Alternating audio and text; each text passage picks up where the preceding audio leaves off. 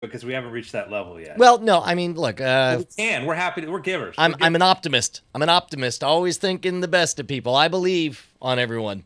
Brian, we'll have you know, in that spirit, I was making show notes in a Google Doc to be shared at some point with links. Well, if only we could release those. By the way, I really enjoyed all of your notes in the Weird Things newsletter this week.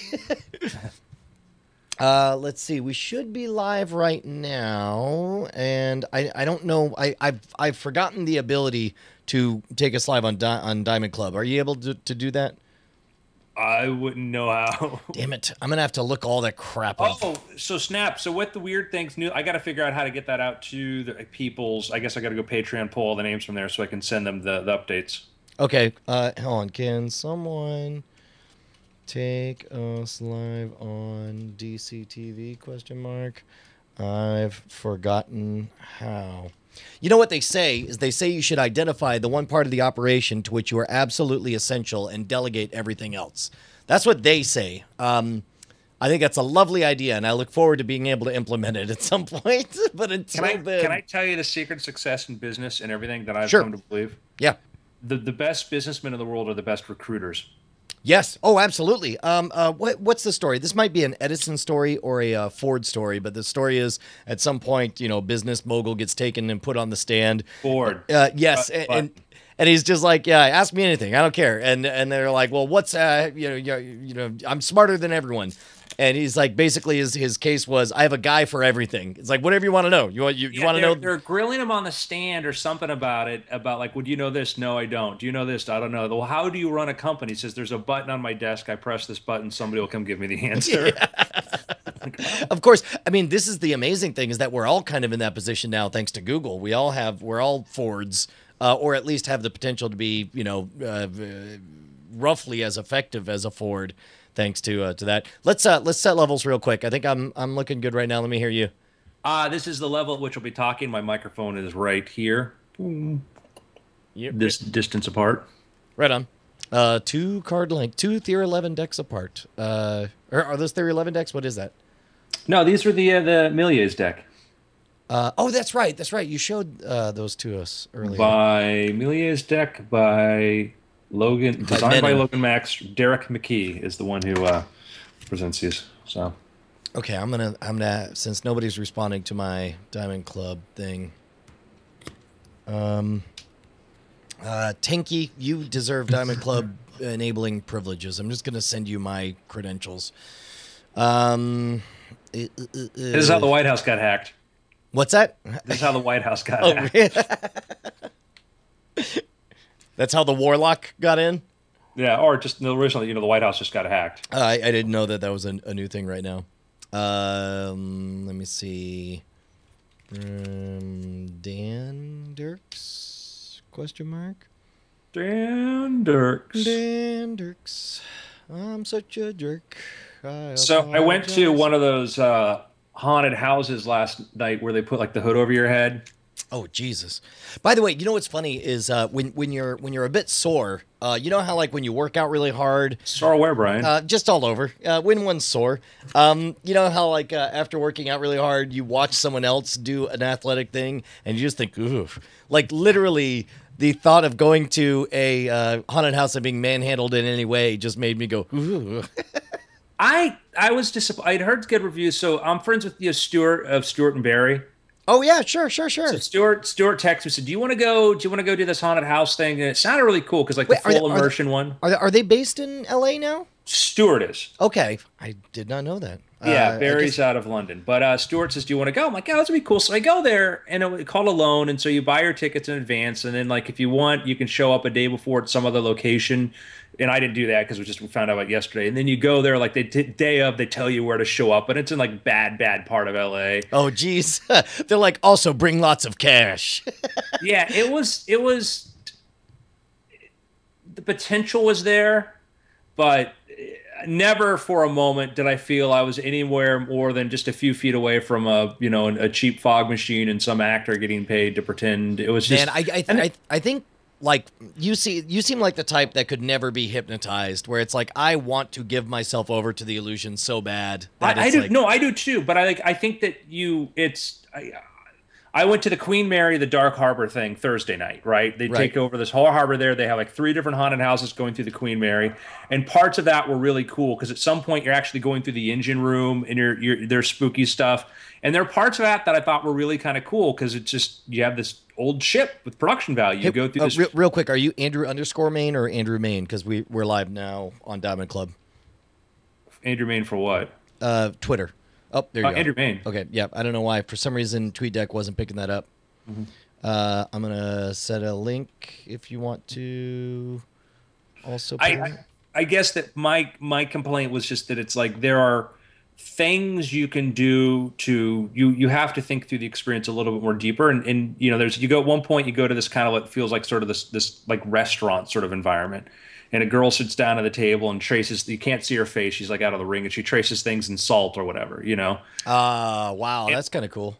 it's kind of cool, but it's like, okay, now put a plate of something in front of me and make me eat it, do something because it started off pretty cool. So what you're saying is, if you have once you go into a controlled environment like that, you have a tool set available that's not available to every other Right. haunted house out there. So it's like, use the tools that you have to give a fully immersive experience. Yeah, you start off doing something. I don't want to spoil anybody wants to do it. The next thing you know, hood's thrown over your head and you're pulled into another room and some guy's staring, using a flashlight, looking in your eyes and your ears and giving you this check. It's kind of like a Dharma / cult kind of. That was the initial conceit. So does it feel like now, and I know you don't play first person shooters a lot, but what you're describing is like the introduction for, like half the, for like BioShock Infinite or Far Cry or any number of. Resident Evil. It starts, but then the conceit pretty much ends up being how many different ideas can we throw at you without really following through the conceit.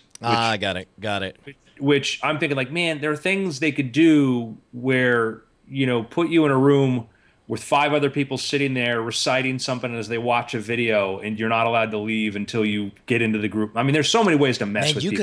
you could also set it up to where you tell people that that 5 real people are brought in at a time, but you have like 2 of them be ringers. Like at some point, one of them, bites a blood capsule and starts freaking out and starts reciting, Lovecraftian nonsense. Yeah, you could do things like too where like if you want to make it plausible, like imagine if you're waiting to go into a room and you hear somebody say, "If you do that again, you're fired. I will send you home."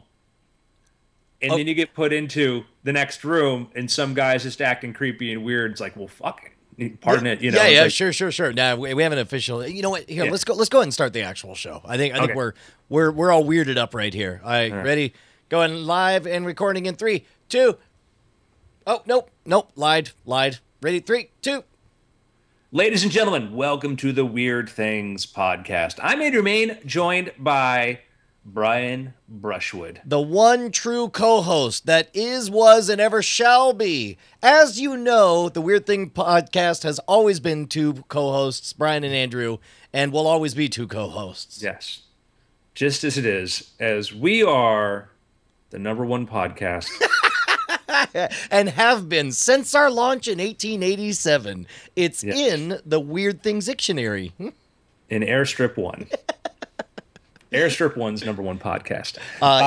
Yeah, Justin Robert Young is out on assignment. The assignment being to fly home to California today. So it's just the 2 of us, which is good because things go in a weird direction even from the Weird Things podcast when it's just us. And we can say what his prior assignment was, too. Yes. His other assignment was to sneakily run a 45-day long con in which he deceived his longtime girlfriend, Ashley Paramore, into believing that he didn't have an engagement ring in his hand when they hung out on a brief vacation in Seattle, and then to surprise the hell out of her by showing that he actually did. So there you go. Congratulations, Justin. Gonna get married. Congrats to Justin, yes. Brian, What's up, buddy? speaking of family, Yeah, I got one. I got 3, and that's it. Talk about Jeff a weird Goldblum thing. says nature will find a way. What about the lysine dependency? No. So, Brian, Yes. I want you to imagine this is again horrifically speaking. I want you to imagine that one of your children has a medical condition. We'll call it I think it's called like thylasemia, something to that effect. She produces. Pick a child. Pick one of your children. I'll pick the youngest. Nope, too creepy. Oldest. Penny, Yeah, right? Penny. So imagine Penny has this condition where she produces too much blood. Oh my god. So she just gets like Michelin manned? Little Michelin man, little uncomfortable, She little gets swelling, puffy? whatever. Oh And my so, god. part of what you have to do is you have to You have to bleed her from time to drain her. time. You have to drain her. Little syringe, and maybe you can donate blood on a regular basis or something like that, okay? And maybe you just get in the habit of like you just do it at home. What about leeches? Can I just throw some leeches on her and then pluck them Yeah, you off? can do that, or you just plug a blood bag into her, and it's like, oh, we'll bleed her here, and then take it down to the blood bank, All right, right? First of all, this is a real condition. Yeah, that's a real condition. Okay. I think it's called thylasemia, something to that effect. Let me pull this up here. I'll get you the name of it. Too much blood. Polycythemia. Polycythemia. Okay? Polycythemia. You produce too much blood, and I would Too many imagine. red blood cells, yeah. Okay. Extra blood aside, I would imagine that you would heal like really fast from things in general, because that's why, being a fire eater, I burn my mouth repeatedly, and I've noticed that those things heal astonishingly quicker. And I've always assumed that it's because of the increased blood flow in that area compared to like, if you get a cut on your ankle or whatever, it takes longer to heal because the blood doesn't get over there. Would having more blood make you heal faster, do you think? I don't know. Remember your mouth lining and all, those are things that replace themselves quite frequently too. That's a good point. Okay, regardless. So my daughter, so I have to bleed my daughter. I would imagine that would be super horrifying at first. And to be honest, I think I would just get used to it because like, diabetics just get used to giving themselves shots. And like I mentioned, people ask about fire eating, like, what happens when you burn yourself? I'm like, I burn myself all the time. You just get used to it. I would imagine that weirdly, that would become comfortable. And I guess it's perfectly good blood too, right? Because I think Penny's O negative. So do you have it stockpiling in the refrigerator, let's say, and maybe you can drain it? What do you want to do with it? Just remembered that we're doing the Weird Things podcast. What are we going to do with it? I mean, I would imagine we would go to, Bonnie has what's called baby blood, which is O negative minus a certain like antigen or pathogen, or I forget what it is, but it's something that she has the type of blood that they could give directly to newborn babies, regardless of the baby. And so she gets a lot of phone calls from the vampires over at the blood clinic saying, we need your blood. And I would imagine that it would just be a regular thing. Like, I wouldn't do it. We would just go, it's our weekly trip to the blood bank. Okay, so you do that, but let's say let's say before you do the podcast, you've got to bleed Penny, all right? All right. Okay. Sure. I could do that. That would be. Say you forgot to go to the blood bank a couple times. Oh no. So they're just sitting around. Yeah. So so what you're saying is, for a perfectly legitimate reason, I'm sitting on what, like a half gallon of blood? Maybe I'm going to blood. Oh geez, what do I do with it now? Now at this point, I'm going to assume that it's not like you could just show up to the blood bank with a bunch of bags and say, "Hey, you guys want these?" They might have a little issue with that. So what do you do with it? All right, Brian, come to Dr. Andrews' office. Okay, knock, knock, knock. Sup, Dr. A? I got this blood here. What's this good for? Brian, I'm not here to talk about that. I'm here to talk about you.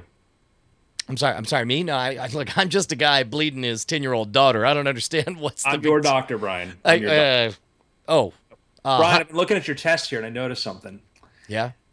There's a chance that you're going to get early onset Alzheimer's. You might be missing some muscle mass. Ooh, that's not good. I don't want to do that. Is there a cure? Brian, it's not really a cure. I mean, there's experimental procedures, but nothing I can recommend, and nothing to be practical. Well, okay. When you say nothing that would be practical, I assume you mean like, nothing filtered through our government-run FDA. But I see a glimmer in your eye, Dr. Andrew. I feel like there's something. I don't know anything about your situation. I mean, if you had access to healthy blood and you could transfuse yourself maybe once a week with a pint of blood from a young person, maybe under the age of 20, might be helpful. Hold on.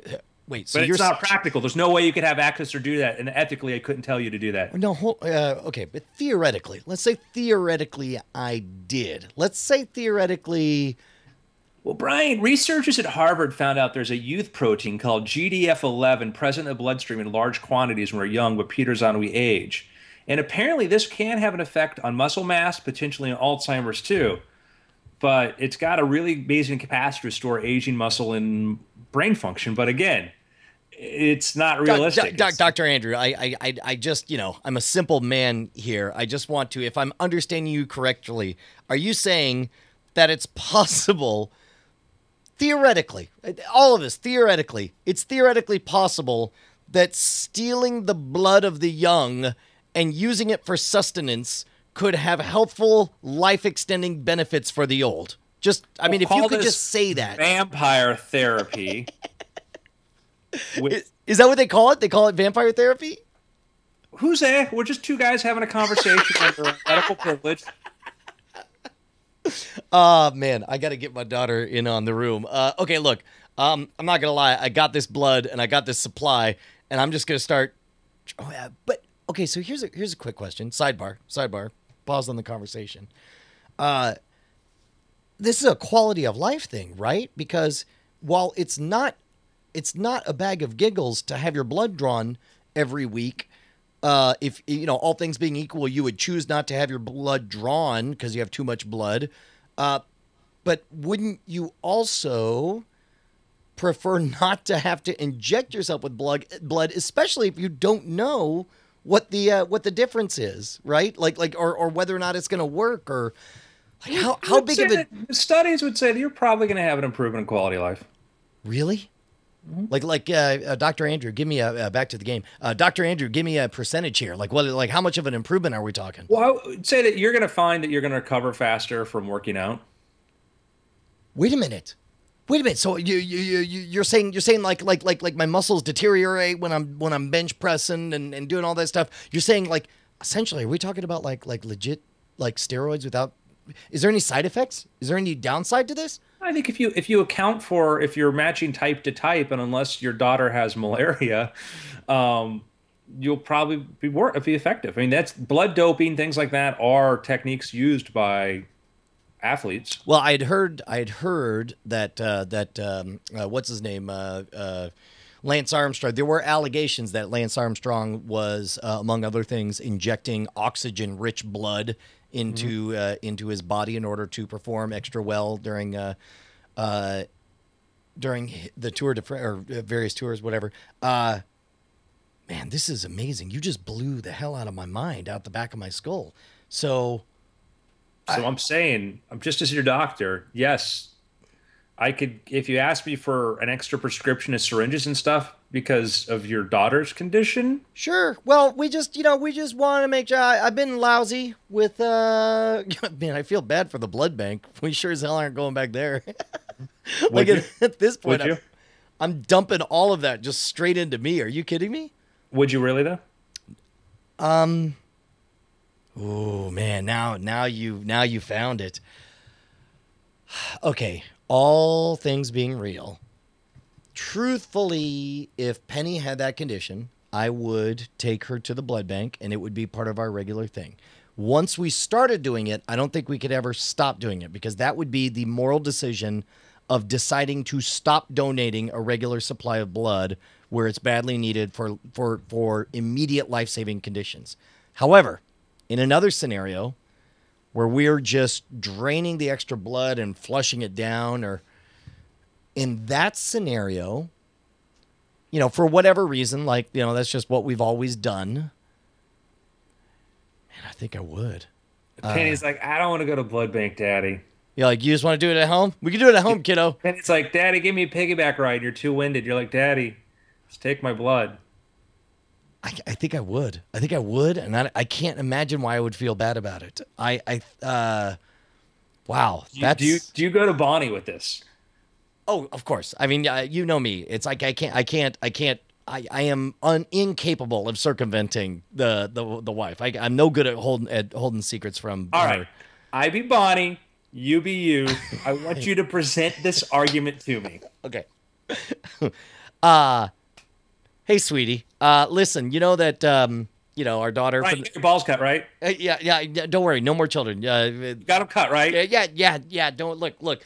This is what's great about a relationship, Bonnie, is that we give and take, right? We give and take. You give, I take.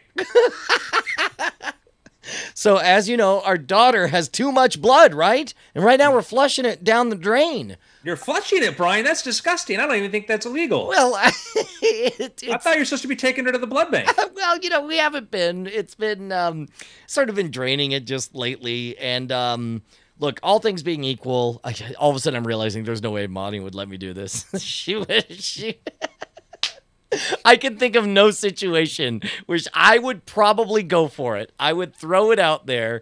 But I'm pretty sure she'd say no. And in fact, actually, here, do me a favor. If you'll tell everyone about our fabulous Patreon, I'm gonna peek downstairs and see if Bonnie's downstairs right now and try to bring her in. We are trying to bring weird things to the next level, and what we want to do by that is we want to keep producing every single Sunday. We want to bring in a producer to provide show notes, make sure this thing goes up. And the way we're doing that is if you go to patreon.com/weirdthings. That's Patreon, spelled patreon.com/weirdthings. You can see what we're doing right now. Things been off to a tremendous start. We have, at this point right now, we have 252 patrons who are supporting us. You can support us at any level you want. 1 cent is totally cool. Well, and remember, it's we're less concerned with the dollar amount than the number of patrons, because it's like, remember, you get the Weird Things links and all that stuff. We're already halfway to our primary goal, and super excited because, as you guys know, we've been very naughty about the way that the amount of time we've been able to dedicate to Weird Things. But it's awesome to have it not even be a discussion whether or not we were going to do an episode today without Justin. It's like, of course we are. It's a job now. So we're gonna do this for our patrons. And if you can't subscribe or do anything on there, but you're a fan of the show, tell a friend. Tell a friend about this wonderful show where I ask Brian if he'll drain the blood of his healthy child. By the way, I peeked my head over and I shouted, "Oh yeah, no. Bonnie just shut up, wide-eyed, asking if everything is okay." But I told Penny to run and find her mom because we have. I don't think I said an emergency. I think we said we had a weird thing situation. Right. We need to have a very real discussion. Okay. Well, in this scenario, here, say hello, Bonnie, real quick. Hello. Oh, there we go. Okay. All right. Hey, Bonnie. I am sorry. Can I take a break? I know you're setting stuff. I have needed to pee for 2 hours, and All right. You go. I thought somebody was hurt. No, We're actually live right now. Yeah, we're live. We have an important. Okay, that's a weird thing. Turns out girls do pee. I didn't know that. Wow. Crazy. All right, so she'll be right back, and we'll have our real conversation in this fictitious scenario. But just to wrap things up on the Patreon, man, I'm so excited. I'm so excited to start treating, as our longtime fans know, Night Attack is a healthy, thriving, independent podcast thanks to Patreons or patrons. Same thing with Cord Killers, and we are so stoked to make Weird Things the third leg of this triad in this little Diamond Club community that we got going. It is. The support so far has been fantastic. Again, even if you just tell friends to listen to the podcast, that's wonderful. Absolutely wonderful. What we have planned for you is obviously doing this on a regular basis. Once a week, one of us wants to get in Google Hangout and just chat anything you want, whatever, free for all. We're going to do that. We're going to be starting up the Andrew Main My Secret Weird List, which is all of the weird links and things like that. Which by the way, can we go ahead and highlight? I know technically it's supposed to be a secret insider list, but can we talk about the ethical issue that you forwarded over to us this week? What was the ethical issue? It was a Wired.com article. Saying and this is the kind of thing. Let's see. Yeah. Andrew Main sends a quick email, and this is the kind of thing that happens 2 or 3 times a week. I get an email from Andrew that says, "I'm with this guy. There's a world of difference between SpaceX and what Virgin Galactic is trying." Okay. And I click on an article that we're about to come back to because I got to talk to Bonnie about our idea. But it's from Wired magazine titled "Space Tourism Isn't Worth Dying For." We'll come back to that in a moment. But that's the kind of thing that you get early on the weird list. But now Bonnie's back. Hey, Bon, how are you doing? Hi, doing good. Listen. Hello, Miss Brushwood. Well, hello, Andrew. How are you? In this scenario, as you know, our daughter Penelope yes has, what was it called again? Polycythemia or something. Yeah, it's a condition where she just produces too much blood. She's perfectly healthy. Okay. Outside of that, so Is this a real thing? well, it's a Yes. real disease, yeah. But Oh, in wow. this situation, she has this disease. We've been, as you know, going. God forbid Yeah, yeah. she has it. Yes, Penny has it in this scenario. So as you know, we've been going to the blood bank once a week to unload some extra blood and do a Okay. little bit of good for the community. Yeah. Here's the weird thing Mm-hmm. in this scenario. Okay. I wish you could see Bonnie's eyes. You know how I don't like making it personal. Her I just- skeptical eyes. It's not bad. Don't worry. All right. Here's the thing. I went and visited my doctor, Dr. Andrew Main, and he brought to my attention a Harvard study Yeah. that said, Well, I point out Brian's decrepit condition, the fact that Brian is getting older. but also he pointed out that I have a genetic predisposition to early onset Alzheimer's. Yeah. And that you know, I'm getting older and weaker. Right. And he proposed a potential treatment that has so far proven I results. hypothesized. I made no connection between the study and actual recommended treatment for yourself. Okay. He hypothesized the fact that there's was it a Harvard study? Yeah, Harvard study. Harvard, one of the people that studied it. Okay. They're pretty legit. They are pretty legit. There's substantial benefits. And Kim Il Jung does this too. Kim Il Jung does it? Okay, you're not helping. Get out of here. Dr. Andrew, leave the room.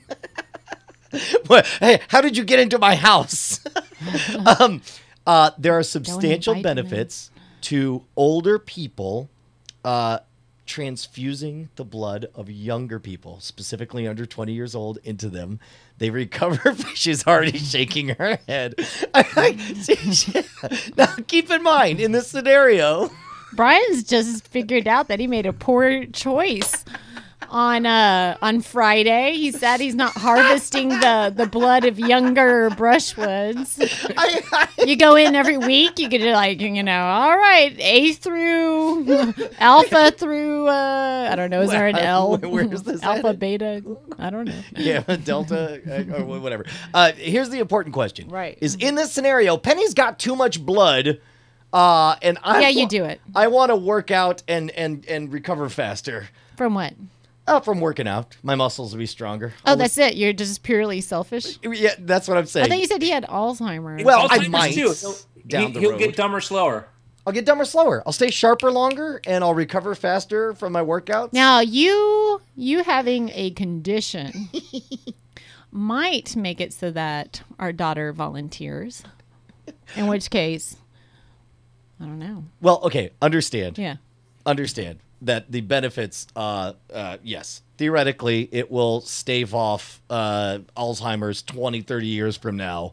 But in the short term, I'll be stronger and more muscular. Here's the ethical dilemma. Understand, we stopped going to the blood bank in order to do this. Yeah, you're not helping people. You don't know where that blood goes, though.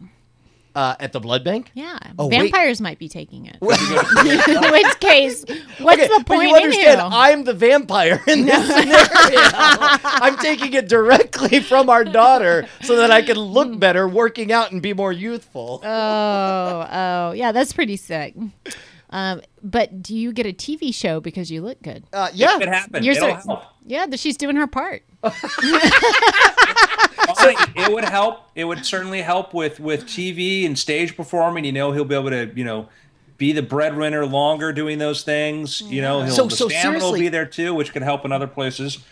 And maybe every live show he makes a call for people to donate blood. Talks about how his family, his family. Oh my God! We're You know always that Talk about how Donating donated blood makes such a difference in the lives of people. even my daughter donates blood, and it makes me feel great. And then so okay, so the question is I guess this is the ethical dilemma is Right. I personally benefit. We stop giving blood because I guess like, I guess you know something about what happens to blood that gets donated, right? Some of it gets flushed down. Well, or- I mean, some of it, actually, if you are feeling like you want to do some real good, money gets flushed down the toilet when you donate money sometimes to that's charities. true. But blood really does get used. So for the most part, but there are times like when you have a surplus of a certain common blood, it might not get used, in which case, They surely don't flush down the toilet. There's got to be like some backroom like sales to cosmetics. Yeah. Well, I don't know if they can do that with donated blood. I know that some not platelet legally, but platelet places actually do that. Like when you donate platelets at a third party. right. Yeah. Anytime you not- get paid for a donation, whether Yes. it's semen or plasma or anything, like I guess semen's actually given to individual clients, but I know that when you donate, I'm using air quotes, plasma, Right. that ends up in cosmetics, Right. and you're paid for it, right? Right, exactly. So okay, but this is kind of shocking to me because I know you're very pro blood bank or whatever, and you'd rather see me personally. I guess I personally would be living longer. Well, like, Bonnie, you can get You on it know. too. We'll just say you can accept it. You can get What? in on this. I can get on Neighbor's kid this. has your blood type, so we'll do a little trade. I don't know. It's, you don't know if it's going to get used or not used. Now, I don't know. Bam, Although first. they have called me and said, we have a baby waiting for your blood Oh, right now. jeez. I told you. Really? Yeah. What's his name? They said there is a baby and they have to come in for weekly it was in the mother's womb, in fact, and they were Wait, they do in vitro. transfusions? They do In in vitro? vitro transfusions for man. a child that would be normally healthy, but they're having trouble throughout the pregnancy because of a blood loss situation. So they had people scheduled to come in and donate their blood. So here's I used to donate blood, and then I would get those manipulative phone calls. Oh, I know, right? It'd They're be so like, good at it. is it a white baby? Is that what you would say? Just see what they say, and they'd say yes. I'd be like, I feel like I want to help the disadvantaged more. They're like, we'll Is take your it a racist blood. baby? Presbyterian? I'm sorry. Whatever it is, the opposite answer. I would just like totally, just to me- see what they said. Tell me you actually God. did this. Did you really? I That's kind of amazing. feel like Andrew would. I did not do that. My blood, I want for the people of the world. All the children of the world may have my blood. Gosh, and of all the people to mess with, I guess I don't know. They're actually. I don't know. I guess if you're employed. just doing it selfishly, then I'm just. But you know what? No way. Here's the weird But thing. like, if you had a condition that, like, oh, your dad might be there for your grandchildren one day, then like that's her choice because she wants dad to like be like there. Like if you had It's her blood. Alzheimer's, it's her Yeah. blood. her I blood, would. her choice. I would. Yeah, she's gonna be wiping the drool off your chin. I know. I would totally help my daddy if I thought. So here's you know what makes us feel weird is the absence of a third party intermediary because we feel good about the idea of Penny giving extra blood to a blood bank. We also would feel good if there was just a hospital down the road and I could afford the treatment. I go in and I get some extra blood. Who knows where it comes from? I just go. Pay a lot of money, keeps me healthy, staves off the Alzheimer's. Well, the real question is Penny. What does Penny want? Well, yeah. I mean, basically, it would have to be her decision. But I can tell you, I know Penny. Well, as her legal guardian, Yeah. we're gonna. I just want to see like what kind of pressure would she feel? Dad's. know. I come home, I'm passive aggressive. I'm like, oof, tough workout today. Tough workout. No, I think you do- you want to play? Yeah, Dad's just real tired. He's No, real tired. I think he's more passive aggressive than that. He comes in and she's like, "Hey, Dad," and you're like, "Who are you?"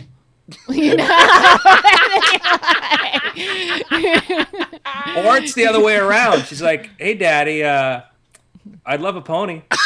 Yeah. I was like, Ponies are great, aren't they? You want a pony? Daddy will get you a pony. He'll get you whatever you want, man. Daddy loves you. Dad thinks you're the best thing ever. Look at me bench press. I guarantee you she would take it that direction eventually.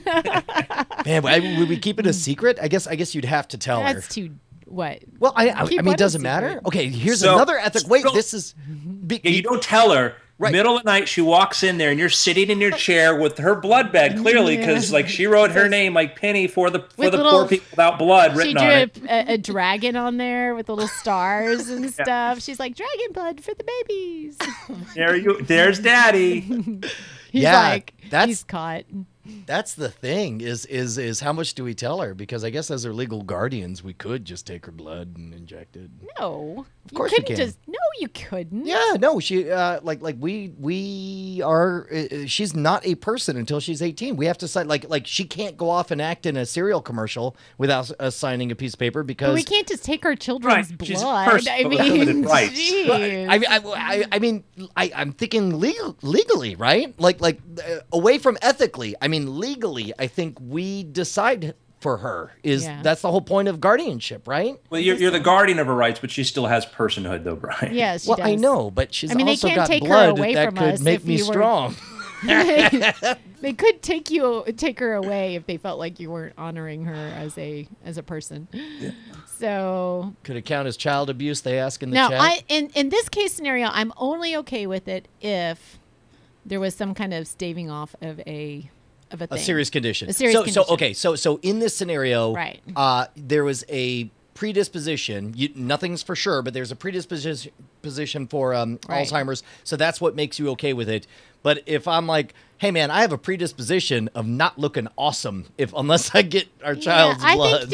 I think I'll just like, you know what? I'll set your alarm 10 minutes earlier and get your butt out of bed. I want to know. I think we should visit some of the point because when we can hear Penny's answer to this, because I think that's. Penny's downstairs. Bonnie, you want to go get Penny? I think this is too weird to be putting in a kid's head. No worries. I do. I'm sorry. And as her legal guardian, we're like, we want your blood so Daddy can look sexy. I don't know. I think that's just too much, guys. So I'm going to put my foot down. All right. I'm going to say no. That's really. Which, by the way, that tells me the real answer on this whole thing. Like, if you're not even comfortable proposing the hypothesized version of this to our child, there's no way you would let me ask her in real life. Not for you to look sexy. I mean, come on. I didn't bring that up. That was your. You did want Brian to look sexy. You don't care about that. Well, of course I want him to. What about you, Andrew? Are you really... soliciting young children's blood? I have lawyers exploring the legal framework of which to do that, and I have public relations consultants trying to figure out the best way to position it. But anything I can do. There's a couple annoying kids here that, like, if I could pay them a couple bucks, that serve some purpose, in where I live, the apartment complex. Like, if you guys want to be loud, you got to donate blood. And you have at it. Hey, how much does it take? Like, is it a... we'll say a pint a week for our hypothetical thing. This but, is hypothetical. You have actual data on that, right, Dr. Andrew? I didn't look that far. You're like, I'm sorry, I wasn't allowed in here. I was told it's not ethical to climb in your window and listen in on your conversation. Yeah. I'm Dr. Andrew. Anyone need a pot prescription? Speaking of ethical issues, do you want to explain to Bonnie? Because I tried to do it and I wasn't quite able to get there. This Wired.com article, space tourism isn't worth dying for. So there's been a couple. So Virgin Galactic had a very tragic accident this week where Spaceship Two had an incident. We're still awaiting the NTSB report on it. They lost one pilot. Another pilot was seriously injured when they were doing a test.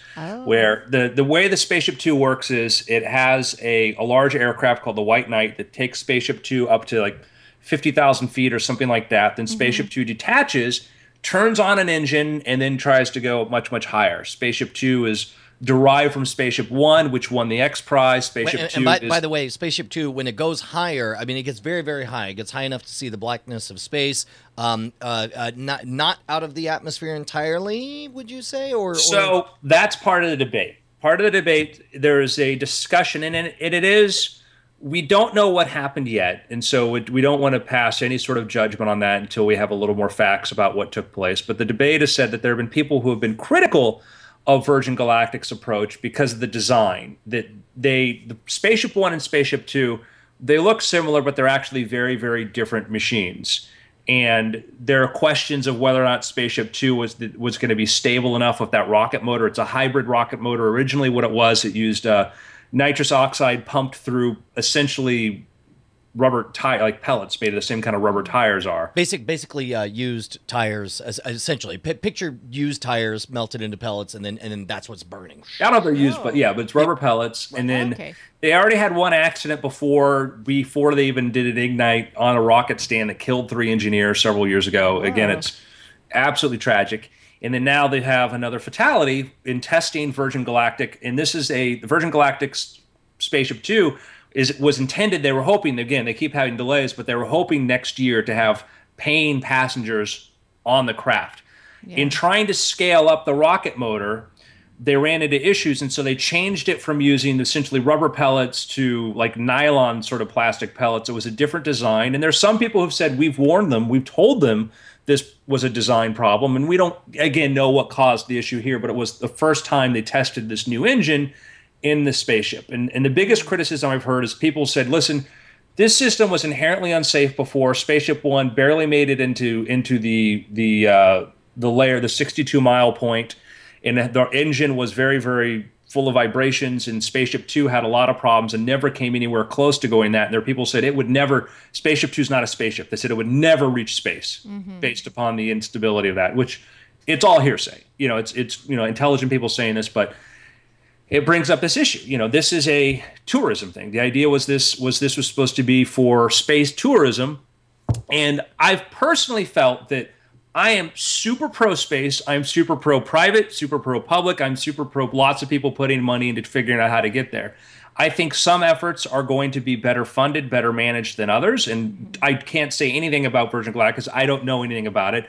I know that their approach was much more ambitious than I would probably have tried, where a company like SpaceX has taken existing technology, then tried to improve it as much as you can, where this approach was using proven stuff in some areas, but not in a different approach. So I think that given that we can't bring astronauts up reliably without blowups, I don't know if we're ready for tourism yet. Well, the question that's raised by this article in particular, it's, space tourism isn't worth dying for. And essentially the author makes all the same points that you are. Yes, let's go for all these.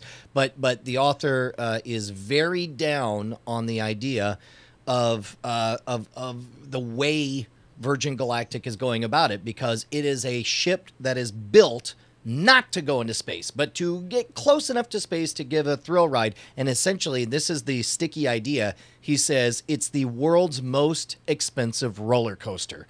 He says that there's no scientific benefit to it. You're not actually going to space. You're not going to get off planet or any of these things. And therefore, he says we shouldn't do it. And that's the part that's difficult for me, because I feel like, yes, does SpaceX have the better plan? Do they have the better track record? Do they have the better everything? Yes, they do. There's X-Core too, is another one that's doing liquid fueled and trying to do the same thing that Virgin Galactic's doing, but they're saying we don't trust that technology. We're going to use liquid fueled. Yes, I guess, but so let's place all of them. In fact, in the great list of ideas, let's put Virgin Galactic way back at the back with a more risky, dangerous, almost last place design. And let's say even then that they're only doing it to cash in on space fever from multimillionaires. The question is raised by the article is, should they be allowed to do it? And I've really wrestled with this, because I feel like the reason, and certainly in the wake of this disaster, and the wake that they've already had accidents in the past, they have a track record of killing people working on this project. In the wake of that, should they not be allowed to do it? And at the end of the day, this is people looking at someone else's vision this is what happens: is the farther behind you are from first place, the riskier a plan you take. And sometimes, we celebrate the people that it pays off for in a big way, including Richard Branson in the music market, Right. I would I'd say the easy answer is that if you're following what the FAA requirements are, and you're being honest in your disclosures, and you're following the government regulations, then yes, you should be allowed to pursue and take certain risks. That's the point of it. There's a criticism that said that they realized early on that they designed the shape of the spaceship first and then designed the rocket, and then they built the spaceship and they realized the rocket wasn't right. This is the claim. Okay. Realized the rocket wasn't going to work, And what they should have done was to redesign the entire spaceship for liquid fueled, but that was too expensive to do, and they kept trying to find a cheaper way to make it work. So, but that's the claim. Yeah, that is the claim. I am not an aeronautical engineer. I have no idea inside what's going on there. I've been impressed and amazed with the Virgin Galactic and with scaled composites and what Burt Rutan has designed before. I'm a big fan of Burt Rutan. Let me make that very, very clear. Yeah. So, well, but the instant disclosure is saying what the claims are. There was something in the news a while back that struck me, where some movie star, somebody with lots of money, had a fancy car. And then they let their mechanic take it for a spin, and they both died in a car wreck. Oh, yeah. You're talking about the guy from Fast and the Furious. Yeah. So what's different there? I mean, he has a powerful, how far off? Should he not have been allowed to have that car? Or should only people with certain licenses? That's got a number of differences because, they were definitely speeding. They were definitely they were outside driving. of the, Well, no. I mean, like they were breaking laws. Yeah, I mean, there's a certain point where you say, go assume your own risk. I mean, that's certainly a fair thing to say. I think that from the point of view, if you're asking, I think we're all going to agree. I mean, Brian and I are going to agree that, ultimately people should be free to choose what they want to do if they understand the risk and the risks are made clear. I think the baseline is that. If you're asking us what would we recommend and what would we personally say, would I want to back personally a space tourism venture right now financially? No, I wouldn't, because I don't think the technology is mature enough. I think that, and also like the way that the ship is designed, to my understanding, they can't have it fly robotically and just test that engine. They have to have an actual pilot in there? To my understanding, it can't do remotely piloted. They have to have pilots on board it to test it, which... Brian? The advantage of Falcon 9, the advantage of a lot of these other ones is by the way, I'm going to be going in early part of December. I've been invited to go to a NASA launch where they're going to test the Orion. So the Orion's the next generation crew capsule that NASA's developing. Nice. That's a big leap forward into space exploration. There's not going to be anybody on board it. It's going to be on top of an Atlas rocket that's flown, a design that's flown dozens of times. Which is, they have an idea of an expectation of error margins, whatever, but we're not putting anybody in this thing when we test it. We're going to launch this thing on top of a very heavy booster, put it up there, but there's a lot of steps to get there. Mm-hmm. Dude, number one, that's awesome. I don't know how you scored that invite, but I'm extremely jealous. That's very cool. But I guess if you follow at NASA Social on Twitter, they frequently will say, hey, we're doing this, public, anybody can apply to go do it. So cool. Dude, and by the way, that's the big secret back door. Like nobody likes the idea of following a brand, but those people all have power, and they all are direct conduits, and all you have to do is express an interest in whether it's cookies. So they do. And NASA Social is a great program. It's NASA, their way of engaging with social media. So they create opportunities for people to do podcasts and other things to do that. This will be the second one I've gone to. I went to one of the first SpaceX launches for the ISS. For that, and it's a great program because they understand the importance of that. And I said, well, I do a thing called Weird Things. I talk about our audience here, and so that's how I got invited. That's awesome. Bonnie had a question. Yeah, didn't your grandfather on your dad's side? Yeah, my biological grandfather died as a test pilot for the Air Force. Yeah. Wow, I can't believe this has never come up before. Yeah.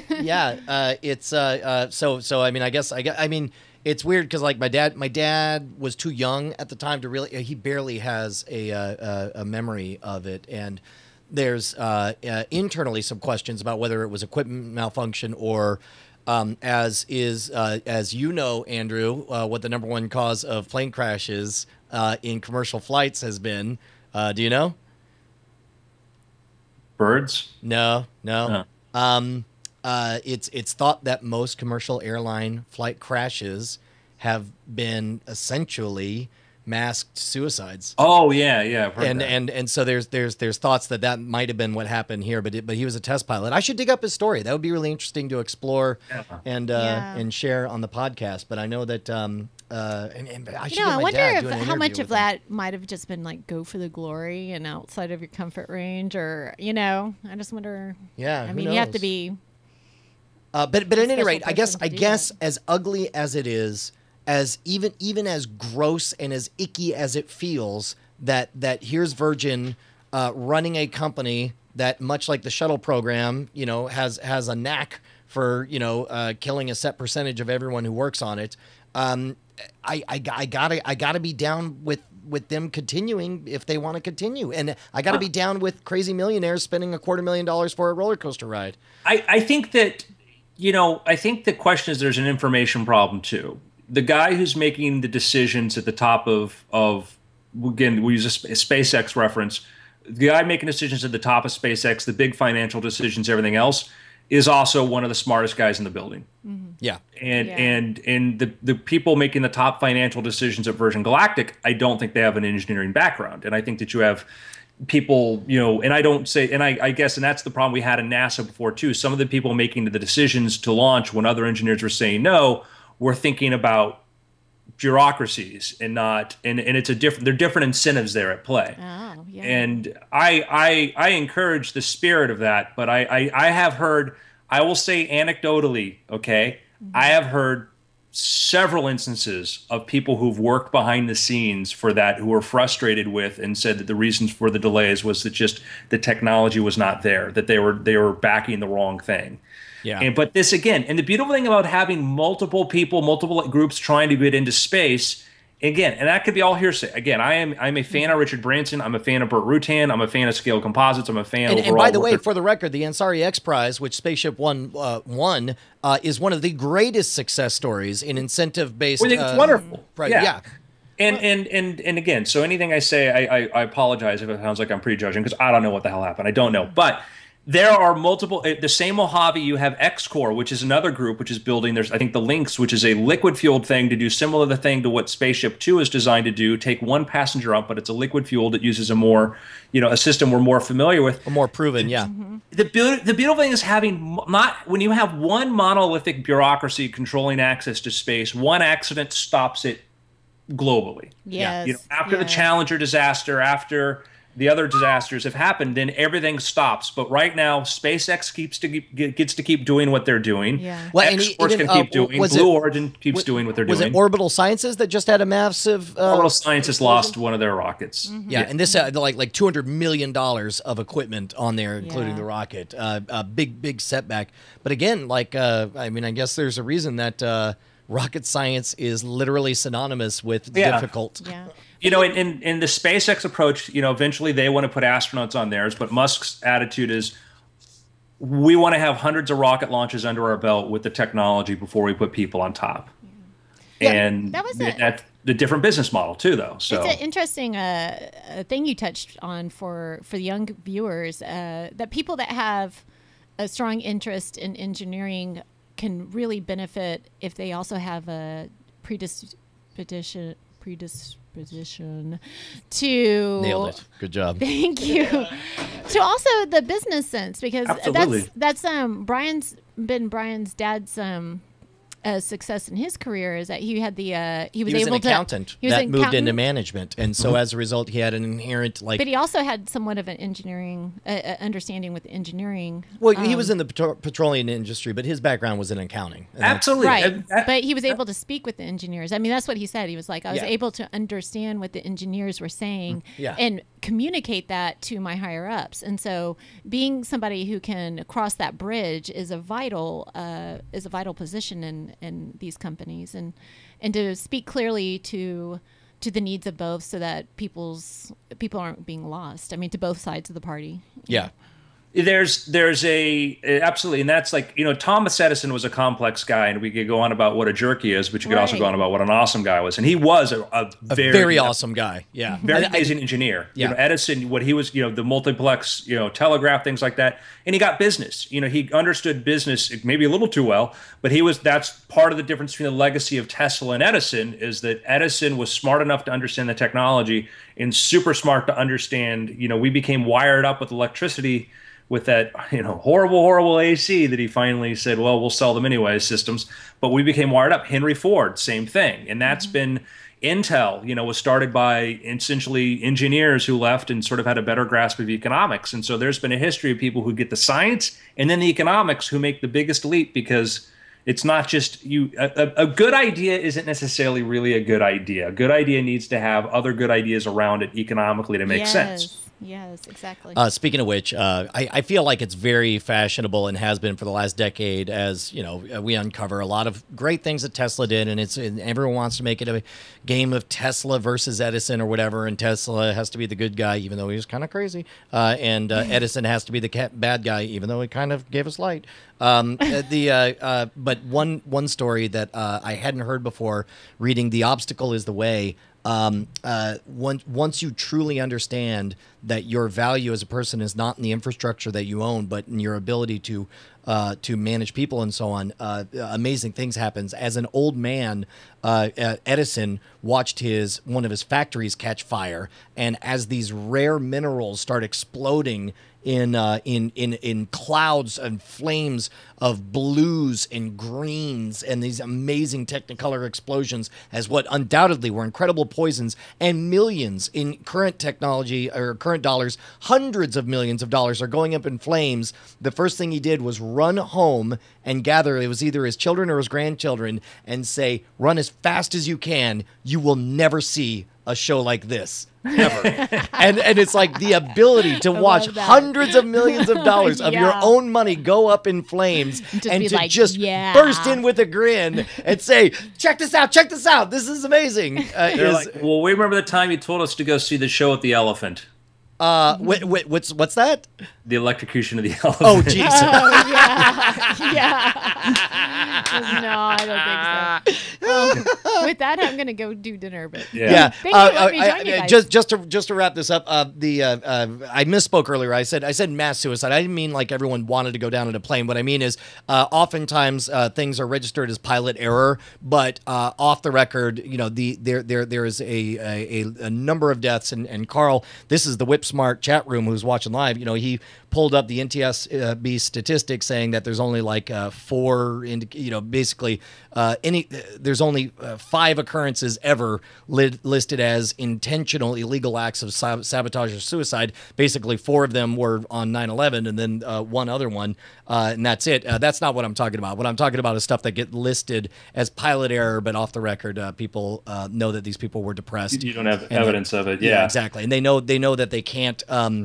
If they commit suicide, you know, they won't get insurance for their family and blah, blah, blah. So just they have the supposition is that they have a weak moment. One of the best things that ever happened to air travel in the United States was, it used to be if you're a pilot and you encountered some sort of difficulty landing or taking off or some sort of what you perceived as potentially mechanical error, you did not want to report it, because they would want to blame it on the pilot. If you said this rudder felt a little bit, every time we go at SeaTac, I felt a little bit of a drift here, whatever, because every time you reported that, your name went on your record. Yeah. Oh, here comes old complaining McNoFly. Good. Yeah. And then they created a way for pilots to anonymously report this stuff. And then all of a sudden you saw way more incidents reports. And then you could say, we've had 5 anonymous reports from different areas about rudders. We need to inspect them. And then that's helped safety tremendously. And also changing the culture inside of the cabin. If you read Malcolm Gladwell's book, I can't remember if it's Outliers or David and Goliath. David and Goliath. But in one of them, he's talking about how there's a problem of culture where like I want to say it was Korean Airlines was having more crashes into planes because pilots were exhausted, but in the Korean culture, it wasn't appropriate to ever question or even if you noticed the pilot doing something wrong, or the captain, you would not, as co-pilot, possibly interrupt them or whatever. And so now they've taught this culture of deferentiation and differentiation. Deference. Deference. There you go. Culture of deference, where it's appropriate to question everything and you see a little bit of that in the movie Flight, which is really interesting. But at any rate, cool. So again, my thoughts are with the family members of the Virgin Galactic pilot. I want Virgin Galactic to get on course, and I think that they have the ability, the right to respond to the allegations and stuff, and we'll hear the NTSB report in probably a year or whatever, and space goes on. Space goes on. There are a lot of really gifted, talented people working there, and there are a lot of ambitious people with great ideas and dreams about where they want to see the future want to go. it's beyond us to say criticize whatever their approach is or whatever, because we're two magicians doing a podcast about technology and weird things. So, that's a very important thing to point out. And so any attempt by us to express arguments we've heard is just purely that. We don't know anything. By the way, Bonnie has left, but she does want to remind you guys that you can follow her at Invisible Wife on Twitter. If you want to hear weird comments from the wife of a magician and the mom of three, at Invisible Wife. Thanks for popping in, Bon. Brad, you want to do picks? Yeah, we do. Do I ever have a pick that I am excited about? It's something that I started 2 years ago and read, but at the time I read it, loved it. I read just a taste of it, started plowing through it, and it wasn't finished. You ever do that? You ever have a medium that you start and then all of a sudden you're like, now I have to wait for the rest of it to come out. So it dropped off my radar, and I guess I eventually forgot about it until one friend of the podcast, Rob Krekel, he gave them to Jason Murphy, but I found myself holding all 6 trade paperbacks of Joe Hill's amazing Lock and Key graphic novel. Are you familiar with this? Mm-hmm. Never read it, but familiar with it. Okay, so you haven't read it, but Lock and Key, written by Joe Hill. Joe Hill is the son of Stephen King, which I'm sure he's tired of having people point out.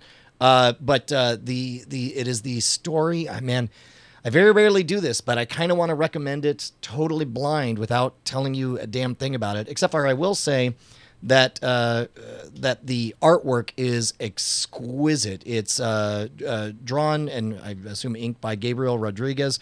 They are works of art. I'm going to go to Google Images and type in Lock and Key and see what comes up. You could see, if you're looking at any of this art, it just pops. It's haunting. It's gorgeous. Joe Hill has clearly learned from his dad the lessons of good storytelling, of good world building. You see themes that if you've read any of Stephen King's stuff, that will seem familiar. The idea of echoes between what the parents do versus what the kids do. The idea of forgetting supernatural things that happen that make it believable in this world. The idea of places with personality and history that echo around in your mind. I'll say this much. By the time I finished Lock and Key, I sat down and I reread the first 5 trades, which I had read before. And then I got to the 6th, and I'm so glad that I reread them because everything ties together from the beginning. The very first issue, there are threads that come to completions and things that are set up that you're like, holy crap, this guy had this in mind from the very beginning, right? And there are specifically oh doggone, I've already forgot. One other thing I want to say about his storytelling ability is unlike his father, Joe Hill sticks the landing in a major way. Stephen King is often criticized for having great openers, not great closers. Joe Hill put together the most amazing closer of a graphic novel story, maybe of stories in general, that I've ever seen. I was clearly near the end, and I was like, I don't know how they're going to get out of this. I don't see how any of this is possible. And then everything comes together, and I swear to you, man, as you can imagine, in any good story, there are parts that make you happy, there are parts that make you sad. I was literally crying, blubbering, and legitimately terrified. This is a horror world comic, and he has managed to introduce ideas that are deeply, deeply haunting. Less for the functional, the function. Oh, I don't even want to say anything for fear of spoilers. The art is exquisite. The story is amazing. I was deeply, deeply moved by it. Lock and Key is people keep asking me, how good it is, and I've read a whole bunch of other stuff. I've read thousands of Marvel comics. I've read all of The Walking Dead until I got distracted. Y the Last Man, but I've never read a better graphic novel than Lock and Key. Right. Beginning, middle, quite an endorsement there. Yes. So that's my pick, and that's LOCKE for the audio listeners. I got nothing that can top that, but I can tell you this, and this is more of a seasonal pick. It's out of season now, but should you find yourself in the Southern California area around Halloween next year perhaps, the Queen Mary, it's a ship permanently moored at Long Beach. It's been there for 50 years now, 40 or 50 years. Okay, it was sailed the Atlantic back in the 30s and the 40s, and then finally came to rest there, and it's become an attraction. It's a hotel. I'll actually be staying there in a couple weeks for a writers' conference nearby. But come Halloween, they do a really cool thing called Dark Harbor, where they set up. They actually have haunted mazes that go through the bowels of the ship. So at some points you're going through the engine room, you go through the old pool area there, which is this 30s era tiled pool. There's a ballroom. There's a woman who appears right now who stands there eerily there watching you as you walk through there. It's just a really neat way to use an environment to create a haunted house attraction. So I would have to say it's probably one of my favorite haunted house attractions I've ever been to, because they have I think 7 mazes total. And the incorporation of actually going through this very old ship is a really neat part of it. So, well, I'll tell you what, I would imagine. I guess that's one of the things is I know that you were saying, I think it was in the pre-show that like when you go through a haunted house, no matter how you dress it up, you're very aware that you're no more than 5 feet away from a fog machine. Like I would imagine the genuine history of being on the genuine ship really lends some credibility to the experience. Yeah, 'cause the problem is that a really good haunted house, you shouldn't be looking at paper mache and having to pretend that it's real. And that's really good ones tend to use organic environments to create that. One of my favorite ones is the San Francisco Dungeon, which is a really cool haunted historical attraction they have there in San Francisco. I love that. Highly, highly recommended. But this I liked because a lot of the elements really took advantage of the ship they went on. I did another one. I'm not going to name it. Did another one Saturday night where they put the hood over your head and they walk you through it. And parts of it are kind of cool, but you're always aware that it's just you're in a warehouse with a bunch of fabric taped to the walls and some props and stuff they gathered there, trying to create something scary, but it never felt real or authentic. I would imagine perversely that once you have the hood over your head and you're relying on your other senses, you only become more aware of the fact that you're in a... Well, they took the hood off. Hood's only on your head for a little while. Oh, okay. All right. I would have been cool with it being create a 20-minute hood on your head interaction. There could have been so much they could have done, but it was one of these things where I heard the hype about this thing I was going to Saturday. I'm like, oh, this sounds cool, and I go there. I'm like, I'm walking, going, all right, never a moment of fear or anything or any anxiety. Now, keep in mind also, like you have a high bar for that because I've gone through Halloween Horror Nights with you, and it's you tend to be fairly unflappable, whereas like I go in and it's like I buy in 100% on anything. Like if my daughter sets up a haunted house, I'm pretty sure she could get me scared, and then I'll take her blood. I had fun at Dark Harbor though. Because part of it was a lot of it was really authentic because you're really going through an engine room and they're doing that. And there are ways, if you want to do psychological haunted houses, I think there are ways to do it and to really, to unnerve you. And there are ways to go about it where if you're not, if the first thing you see when you see a paper mache spider is you see the paper mache, not because you're trying to, but just because it's, I don't know. Well, part of that, here's what I'm going to say, is I'm just saying that you are a less forgiving audience than I am. I'm a very forgiving audience. I think so. For you, and I don't mean that as a diss on anyone else.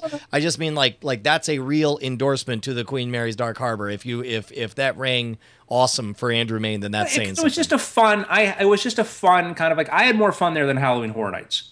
And I think Halloween Horror Nights, the problem with Halloween Horror Nights is its success, is that, you go through a haunted house, they got to put 1,000 people through there, and every ride is so short. Yeah, it's all a conga line. Yeah, is where it's at Halloween Horror Nights. That's why you go, is the entertainment.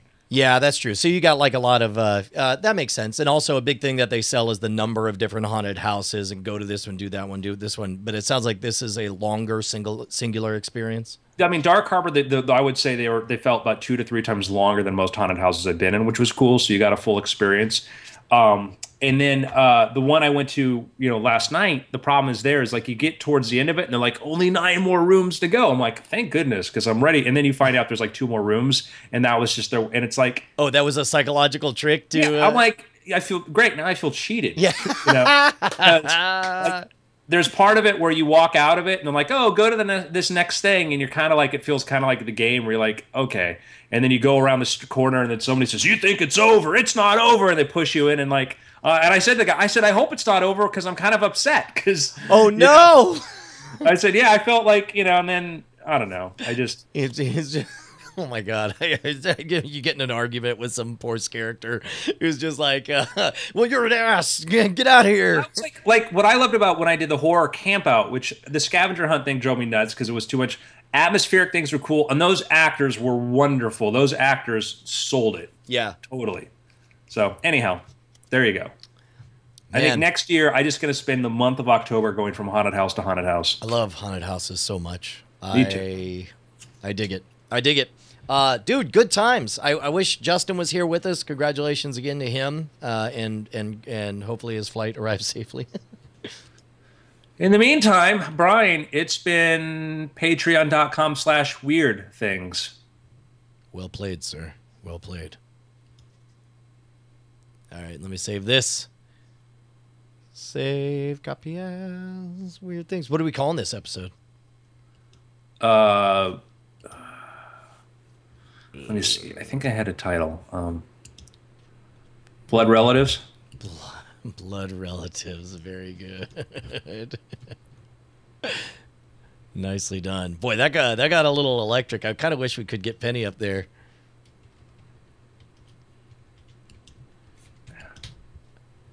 All right, saving now. I'm going to stop the recording. Thanks to everybody who's watching this video, assuming you ever do see this video.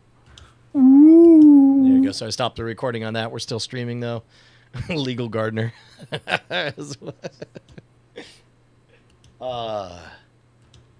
Yeah, dude, that whole question, the ethics of whether or not Virgin Galactics is, I mean, whether they're doing the right thing or the wrong thing. I mean, they're part of an first of all, number one, every person involved is a free citizen of the world making their own choice.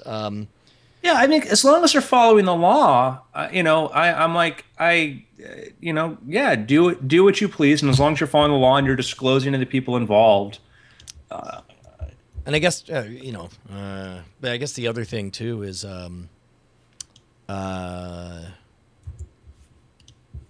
yeah. Well, I mean, here's the weird part: is 100 years from now, they might look back and say that as nutty and as least safe, last place in safety as they are right now, they could say that they contributed to the culture of the space race that's happening now. Similar to, we look back at all of the deaths and the lost property that happened during the space race. But at the end of the day, all of that contributed, even though it was not science-based, it was patriotic, chest thumping and game theory of propaganda that got us to the moon. At the end of the day, we got to the moon, and all of that contributed to it. And I feel like go ahead. Let me give you two arguments, though. At what point do we say, no, you're taking too many chances? If we're running a secret program like the Russians where you're blowing up cosmonauts and not telling people, because it's far more dangerous. At what point do you say, okay, because I think like I love this country because we pride people ambition and being able to step out there. At what point do we say, but you know what, you're not being as accountable as you could be? That's my first question, is that there's the ambitious path, and then there's the point of which your ambition exceeds your knowledge and your arrogance is sort of you're stepping on your own thing. Yeah, I mean, I guess again, it's not my place to say whether it's the best idea or even a good idea. The question is do they have the right to, and should they have the right to keep on doing? And the answer is as many people want to run over a cliff, I think they're allowed to run over that cliff. But that's not the question. Again, we've established you and I both do whatever you want. If you're asking me, do I invest in it? Do I encourage? Oh, this? No. Yeah, correct. Yeah, no. I think that's the assessment, right? Is it a good idea? No. Or let me put it this way: to be perfectly fair, I would say it's not how I would run it. It's not how I would spend my money to back. It's not where I would invest in. I think that's the truest statement I can make, because outside of that, it makes it sound like I'm in a place to decide for them, and of course I'm not. Yeah, and I think that's again, like I said, is they have the right to do these things, and that's my, if you ask me, like, well, what do I think? And it's like, well, I think, I think that what I've heard anecdotally has me, concerned, but I think that they have a right to respond and say this is true or not the case. And bad stuff said about everybody, SpaceX, everything else. You heard people like, oh, SpaceX is to this, to that, to whatever. And, you had the orbital sciences thing is a big setback. Not happy to see that, but there were people who were like, well, they're doing a much more, proven method to get to space than SpaceX. And then orbital science has to blow up a rocket on the pad because its trajectory's off. Yeah. And, yeah. This stuff is hard. Yep. Agreed. Hey man, I'm going to play a game called Far Cry 3 Blood Dragon right now, just to fill some air, and because I can. I don't know if you want to hang around and watch. I have to run. I got to go put together some writing stuff. I would love to see that. And actually, I'm trying to pull up our patrons here to see how I'm going to send out the weird list. Well, I believe you could do it as a free. You have the login for Patreon.com. Yeah, I'm in there right now looking at the account. Yeah, it's very much. You could tell that it's a young idea that Patreon's trying to make everything as user friendly as they can. So it'll be a bit of a roller coaster to get there, but I'm sure you can figure out how to. Yeah, I figured out how to select, and now I can click here, like send a message to them. So what I'll do then is I'll send them the subscribe link and then proceed from there. So I'll do that in the next couple of days, but that'll be coming. And I don't even know that you need to. Well, I guess you could send it out. I assume if everyone's a patron, they'd like to hear from us, right? I think. Well, yeah, I'm just saying for the weird list itself, because it's a certain level is where you get that at. Got it. Oh, that's right. That's right. I forgot all about that. Awesome. Cool. Well then, hey, by the way, we got an email or Twitter. Matt Wardiker says, first time catching a Weird Things podcast. We'll be viewing a lot more. Sweet. So that's great. We had some criticisms, or some, not criticisms, but a lot of people didn't like the tow volcano. Oh. I don't know. I really enjoyed doing that. I mean, it like people wanting to throw up listening to it, which was the goal. So that was a mission accomplished. Yeah, I mean, it was our Halloween campfire ghost story. That's what it was. Yep. Awesome. Okay. Cool. Well, here I'm gonna go ahead and boot up this game, and I'm gonna see if I could stay live on the stream while I transfer everything over. All right. Goodbye, everybody. All right. Take care, buddy. All right. So I guess what we'll do here. Let me just throw some rando music on, and let me see if I can start another without having to shut down the switching here. I'm gonna do plus. We'll do a local desktop presenter source. Nope. I guess that's not working. Local presenter. We were four guys that I met Paul, said, do you want to join the band? All right, so here, we'll show this, and then I'll... Oh, wait, here's what I do. Sorry, it's taking me just a moment, guys. I guess I should also start the freaking game in order to be able to show that off. If you guys haven't seen, for those of you guys who missed my previous playthroughs of Far Cry 3 Blood Dragon, set in an alternate dystopian 1980s future, and early on I was having some difficulty getting a handle on the overwhelming nature of the game, but at this point we're now at a place where it feels like Far Cry 3, which I'm much more familiar with, so we should be able to play through some pretty good stuff fast. Let me...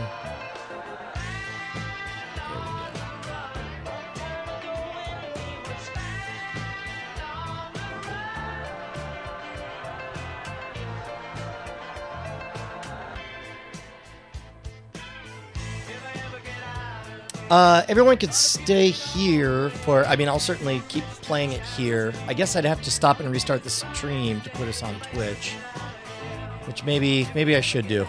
I'll go ahead and do that. I'm going to stop the stream and I'll start it again on Twitch, so prepare for a short outage.